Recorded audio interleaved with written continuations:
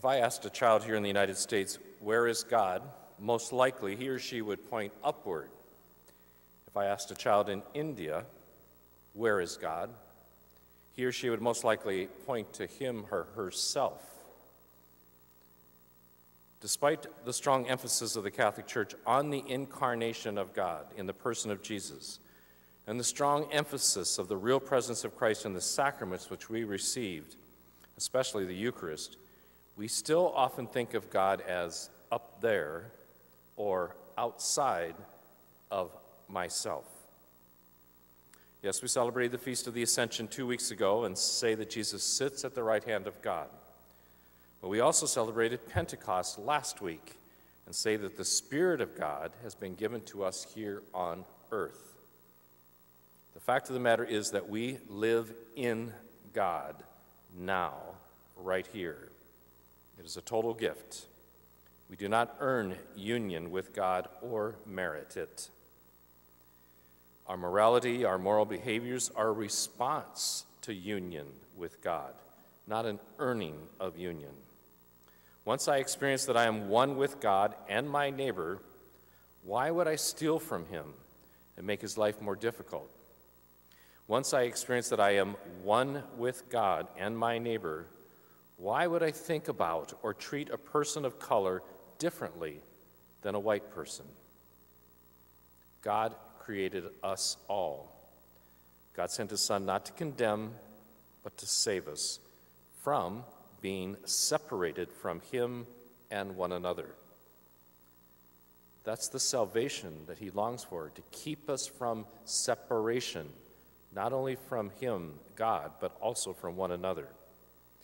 Thinking we are not in union with God and all human beings, if we think differently, then that's what fosters greed, competition for the goods of the earth, violence, misuse of people and the earth, prejudice and discrimination, and so many other destructive and devastating behaviors. So many of the human tragedies in our world are a result of sin and separation from the truth that we are all one in God. God is here, not just up there. God sent his Son to awaken us to our union with God and gives us his very Spirit so we can be the best version of ourselves that we can be. And so work with him to make a better world and to be in union with him for all time, for all eternity.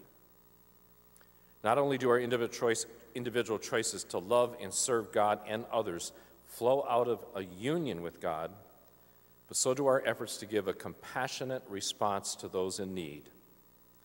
That is why the Church guides us to work for immigration reform, respecting the integrity of families, and recognizing that immigrants are brothers and sisters in and through God. That is why Pope Francis constantly encourages us and all people of goodwill to reach out to refugees, victims of human trafficking, the hungry, and the impoverished. And in this past week, he called out to us with these words: we cannot tolerate or turn a blind eye to racism and exclusion in any form, and yet claim to defend the sacredness of every human life. At the same time, we have to recognize that the violence of recent nights is self-destructive and self-defeating. Nothing is gained by violence, and so much is lost. The Pope calls us to gospel truth, because God is here, not just up there. We are in union with God, and through God in union with every other human being. It is not us and them in this world. We are in God together now and are meant to be with God forever. When we come to the time of spiritual communion this afternoon, let Christ speak to you and me in these words. Just try to listen to him say this to us. I am in you, and you are in me. In our union, every person is your neighbor, and the earth is every person's home. I am here, not just up there.